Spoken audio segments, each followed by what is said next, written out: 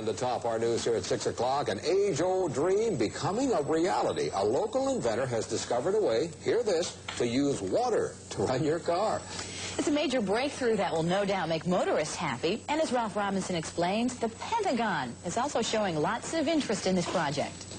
Water has always been considered a precious commodity, but Stan Meyer's invention may make it even more valuable. He has developed what's called a water fuel cell. It has taken the place of his old gas tank. The water fuel cell breaks down water molecules into oxygen and hydrogen.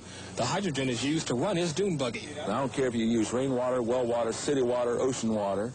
If you don't have any fresh water, go ahead and use snow. If you don't have any snow available to you, they use salt water because there's no adverse effect to the fuel cell. Meyer started working on this project 4 years ago. He's not a scientist. He isn't even a chemist. In fact, he never graduated from college. Myers was determined, he says, to design something to protect this country from oil embargoes. And we have calculated that if we take the dune buggy from Los Angeles to New York, we would roughly use 22 gallons of water. The Pentagon flew a lieutenant colonel in last week to look at Meyer's invention. There's talk of possibly using it in the Star Wars defense program and to run Army tanks. Myers is currently perfecting a water fuel cell for cars. It will cost about $1,500. He says it won't need any maintenance, and you won't have to replace it. It'll be at least 2 years before the fuel system goes into mass production. The day it happens will be one the fuel industry hates, but it'll put a smile on the face of those who've had to say at one time or another, fill her up. I'm Ralph Robinson. As you can see, many patents have already been received, and many more are forthcoming. To date, over 42 patents have been applied for. The man who invented an engine that can run on water says he's been offered $1 billion in cash by oil-producing countries to sell his patent. So far, he hasn't sold. Environmental specialist Jan Porter talked to the inventor, who thinks that the U.S. auto industry could produce cars that run on water now if they wanted to. The industrial base of the world is based on the utilization. Stan Meyer has a car that runs on water, and that's drawing crowds at this year's Extraordinary Science Conference in Colorado Springs. And as a result, we can run this car down the road on water.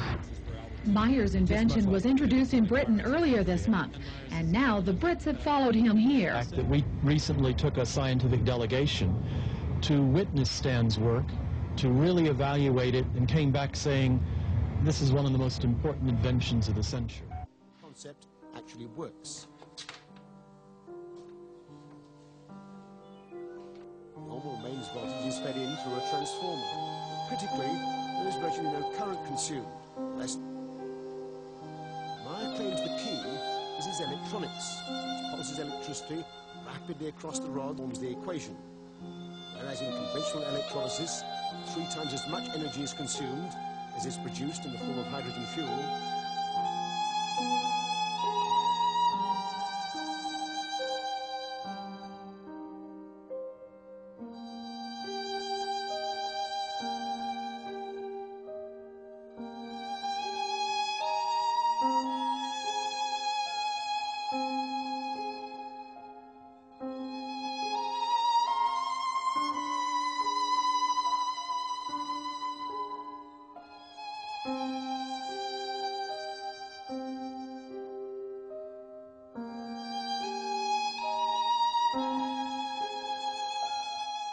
Much of the water, so it's not really sucking in water. If every once in a while a drop goes into here, then yeah, not a real big yeah, deal. Not a big deal. Well, just not much.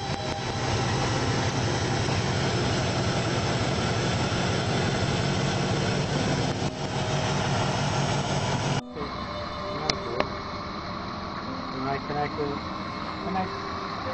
and you can feel the power when you turn it on and off.